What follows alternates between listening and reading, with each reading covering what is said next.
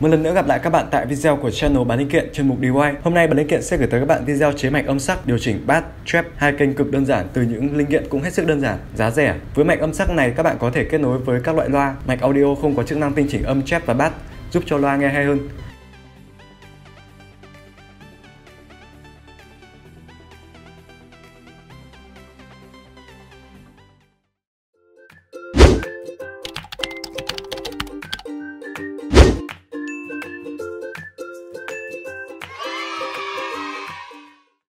Đầu tiên các bạn cần chuẩn bị 3 chiếc áp đôi B50K, một tấm PCB kích thước nhỏ như thế này, tụ gốm 103, tụ gốm 104, trở vạch 1/4W 5% 10K, trở vạch 1/4W 5% 1K, 2 tụ mica 223 và cuối cùng là 2 tụ hóa 4,7 microfarad. Vậy là xong các nguyên liệu cần chuẩn bị. Bây giờ mình sẽ cắm và hàn cố định 3 chiếc áp với tấm PCB. 3 chiếc áp có chức năng vặn tinh chỉnh bass, trap và âm lượng.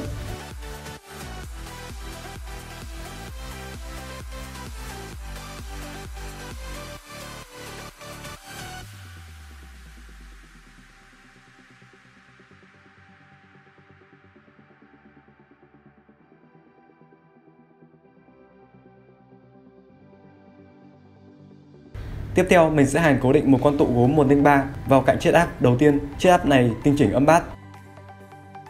Các bạn có thể nhìn sơ đồ đấu nối hoặc làm như mình. Vì là tụ gốm, tụ mica và trở không phân cực nên các bạn có thể hàn đầu nào cũng được nhé.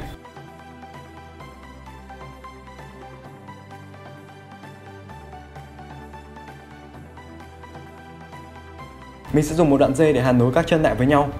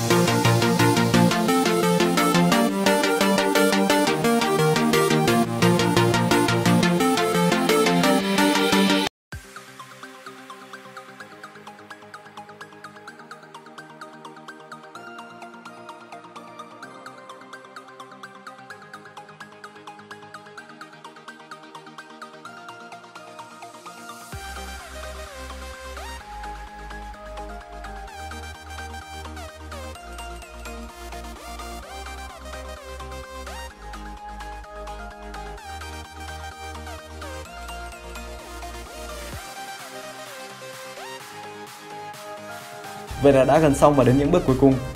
Mình sẽ dùng một header 3P làm jack kết nối âm thanh đầu ra với module audio. Hai chân bên ngoài là kênh trái và phải.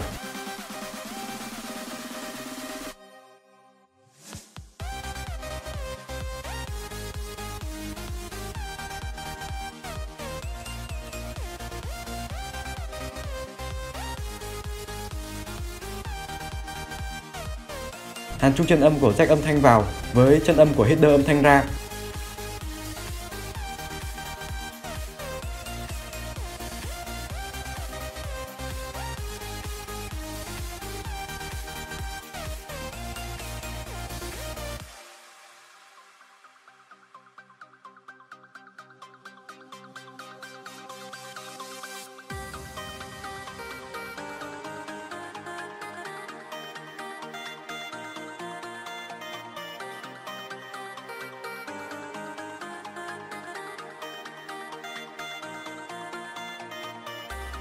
Cắt bớt phần thừa của tấm PCB để cho mạch thêm gọn hơn.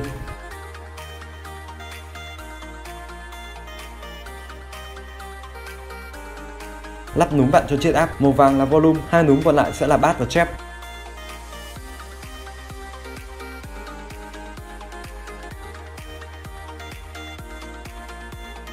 Mình sẽ test mạch âm sắc này với module TDA 7297.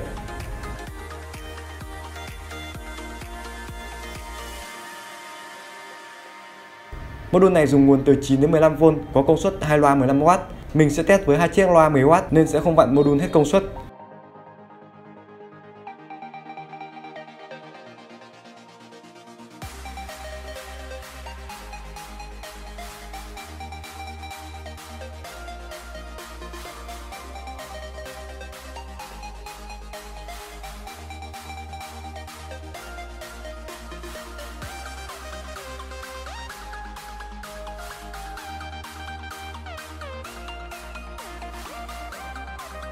Vì loa không đóng hộp nên có thể âm bass sẽ không rõ và máy quay không thu âm được chuẩn, nên các bạn chú ý nhìn màn loa rung thay đổi khi mình vặn tinh chỉnh chiết áp âm bass nhé.